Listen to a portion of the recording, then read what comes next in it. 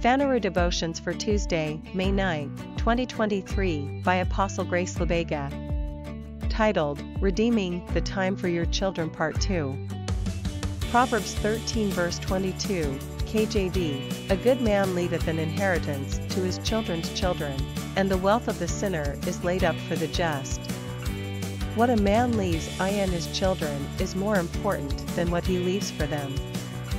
Material wealth can be squandered, the quality of their upbringing cannot. What did King David leave Solomon? In Proverbs 4 verse 3-5, the Bible says, For I was my father's son, tender and only beloved in the sight of my mother. He taught me also, and said unto me, Let thine heart retain my words, keep my commandments, and live. Get wisdom, get understanding, forget it not, neither decline from the words of my mouth. The greatest inheritance David left Solomon was wisdom and the desire for more of it. This wisdom is responsible for his later success.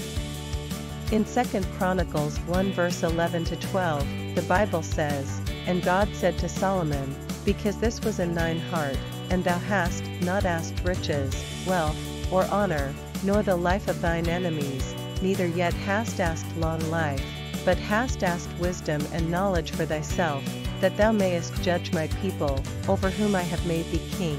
Wisdom and knowledge is granted unto thee, and I will give thee riches, and wealth, and honor, such as none of the kings have had that have been before thee.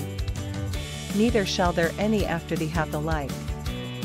As a parent, build a legacy of wisdom. Hallelujah!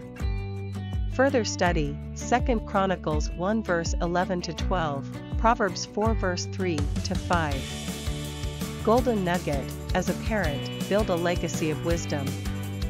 Prayer, My Father, I thank you for the life you have given me. Thank you for the opportunity to be a parent to children, biological, adopted and spiritual. I impart divine wisdom that preserves them in the years to come. In places where I will not be, when life poses tough questions, they will always have the answers. In Jesus' name, Amen.